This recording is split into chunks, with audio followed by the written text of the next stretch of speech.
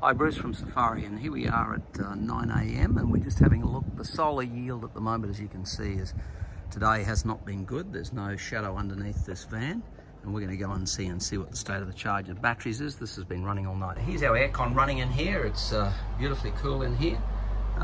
Yep, I'm a few minutes before 9 just to get this out on the clip of 9 o'clock. And yes, the batteries are at 50% state of charge. So right now the aircon's running at 830 watts, quite a high load, and the solar, we're only getting 200 watts in from that fairly cloudy sky out there. But after 24 hours, our batteries are at 50% state of charge.